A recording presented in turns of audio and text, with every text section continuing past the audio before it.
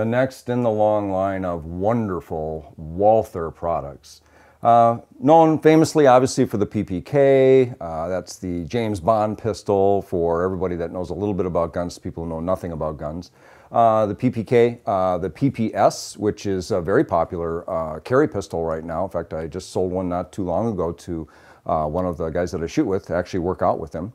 And he loves it, single stack, got some nice weight and form factor to it. Then the P99 was kind of the precursor to the Walther PPQ. And there's a lot of people out there that are saying, hey, this is a lot like the P99. And I have to say, no, not so much. Does it look like a P99? Yeah, it does share a lot of the same form factor, but it is a completely new, totally different pistol from Walther. And they've really gotten this right. This was introduced at ShotShow 2011. It's available in both 9mm and 40 Smith & Wesson right now. And probably the biggest thing you'll notice on this particular pistol is the trigger. And you hear a lot of people talking about what a fantastic trigger it is, and indeed it is. This is actually my son, Noozer Dude's pistol. This was his graduation present from Gustavus University. He's on his way to law school. That's on him, by the way. I don't have that kind of money. But he was looking for a truly ambidextrous pistol, and this one is. And what I mean by truly ambidextrous is it does have a slide lock / release. Safety check time. Drop the mag out, nothing there. Nothing inside the chamber, we're good. It's got the slide lock and release on both sides. Also extended, so it's very easy to get to. And then it also has, excuse me, the traditional Walther mag release, which is this switch right here. And the reason I call this truly ambidextrous is, say, comparing it to the M&P series by Smith & Wesson, it's ambidextrous. It's got a slide lock or a release on either side, but you have to switch the button on the magazine release in order to get it to be a left-handed pistol versus a right. With this type of design, obviously you can have a right-hander come up and grab it right away and start shooting, or you can have a left-hander come up right away and start shooting it, because you can release the mag from either side. You can either use your finger, your trigger finger, to release it, or you can use your thumb. Now the problem for me with my thumb is I have to change my grip to drop it with my thumb. And if you were in a combat situation, you don't want to have to be doing that. If you're competing, you don't want to have to be doing that. So it is a different, a different magazine release. Some people love it, some people hate it. I think it's perfectly good. It works fine for me. We've got a P22, it works the same way. Once you get used to it, it's just not a big deal. And actually I use my middle finger to pop that out rather than my trigger finger. This is truly a single action striker fired pistol. And what I mean by that is a lot of pistols out there that are striker fires, they actually are technically a double action. I consider them single actions because they have a single action type pull. It's a real nice, crisp, light pull typically. However, what it does is when you pull and when it cycles, it half cocks the trigger. And then when you do your next pull for your next round, it fully cocks it and then releases the firing pin. This particular pistol has what they call a fully pre-cocked. So when you pull the trigger on this and it cycles,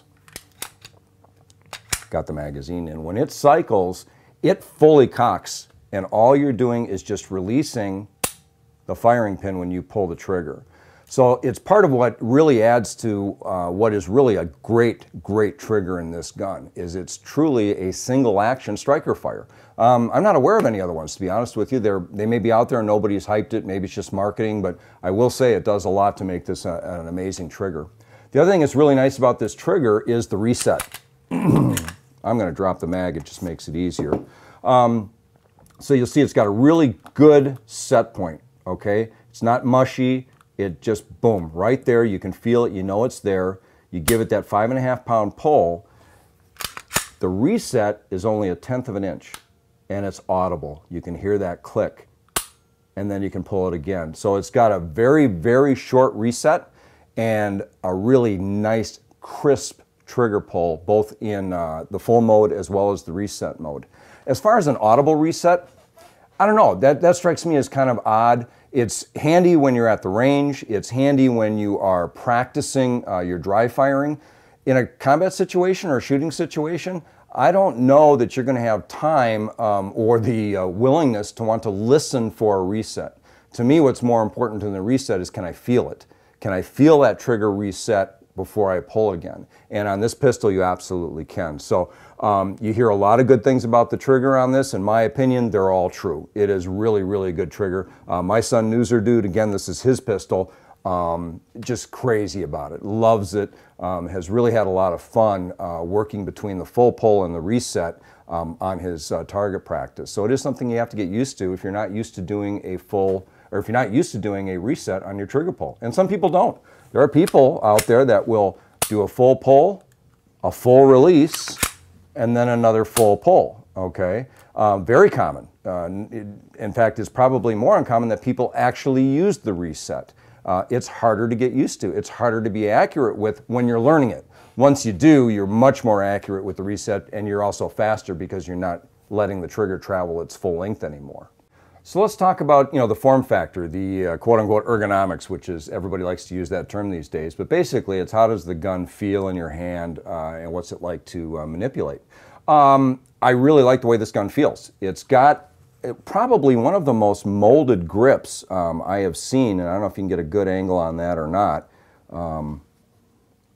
My brother here is our ace camera person and does a very nice job. He doesn't get enough kudos in these videos, by the way, so I want to pass that along to Huguenot, because he does a great job for me here. And at the prices I'm paying him, boy, what you guys are seeing on tape here is I'm getting my money's worth. It's worth every penny I'm spending. Right, Huguenot? Yeah, big thumbs up.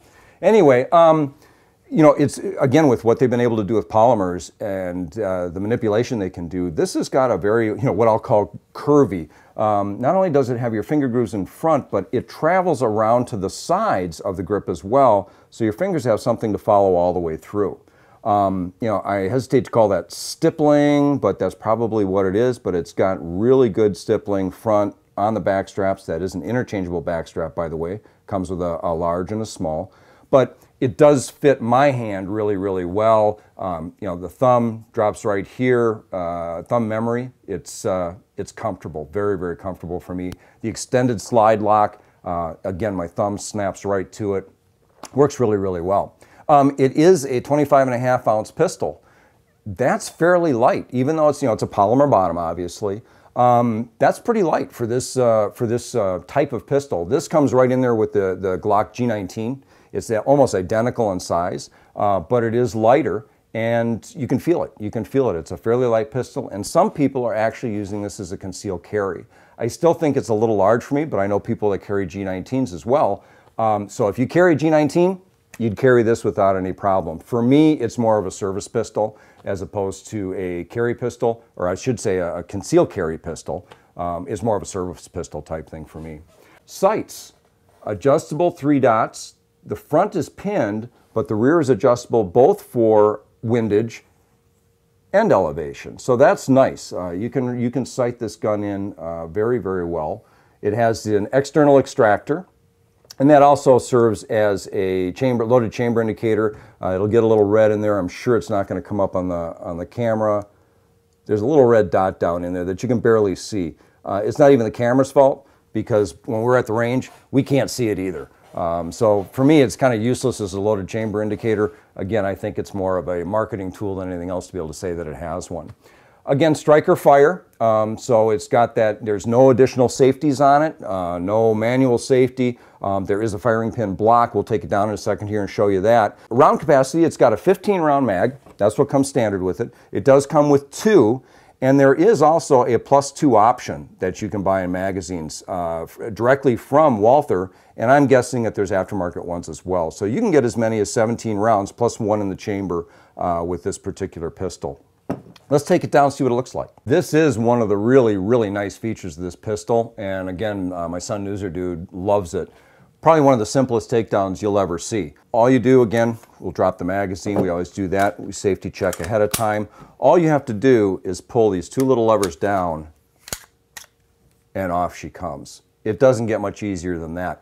They've actually kind of, and everybody's going to get mad at me now because I'm going to bring up Glock again. And if you've watched any of my videos, you know I'm not a Glock fanboy, but I do like Glock.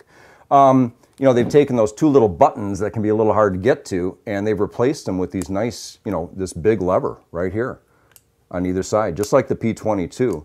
The difference is, like I say, all you got to do is pull it. It can be cocked, it can be uncocked, doesn't matter, and it just slides right off. So very, very simple takedown. And then from there, obviously, we're just back to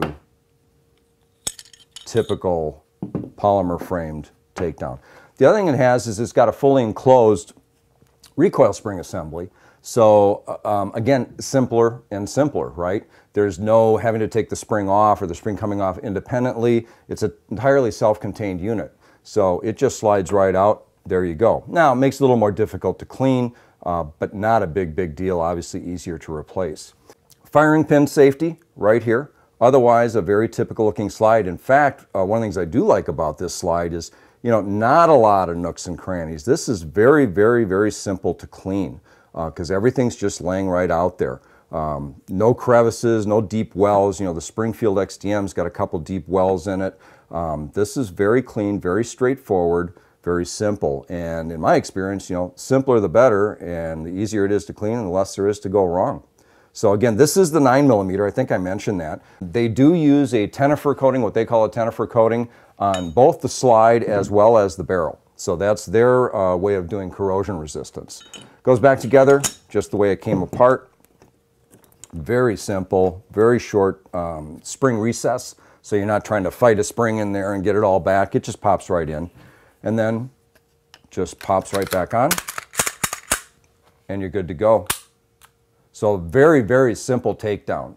Absolutely a joy from that standpoint. Easy to clean, doesn't seem to dirty up all that much. I think most of the residue does fall out of it. Let's take this to the range. It is absolutely a joy to shoot, and I'm looking forward to showing it to you.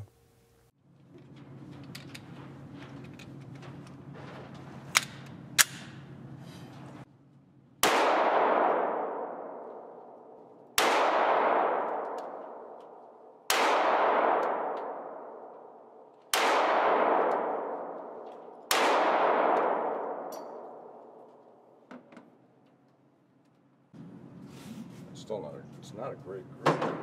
It's...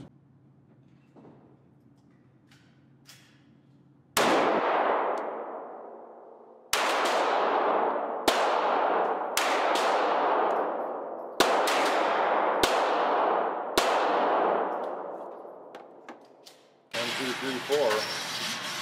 Still getting used to the reset. Yeah. It's gonna take a little while to use the reset on that. Nice trigger. Really nice trigger. So back from the range, I did forget to mention that it does have a Picatinny rail, so you can hang a light off there or a laser off of there, make it a tactical piece for you if you're doing home defense or you're doing any night shooting. The other thing I forgot to mention is it does have a really nice trigger guard here with a nice flat front that also has serrations on it. So if you like wrapping your finger there, now for me this one's a little long, but I used to shoot like this all the time. And finally, the people who trained me beat me out of it and made me go back to a more or less a standard grip, I guess you'd call it. But if you like putting your finger up there, if that helps you from an accuracy standpoint, perfect trigger guard to do that with. So the really sweet shooting, totally ambidextrous, again, another plug for my son there, PPQ.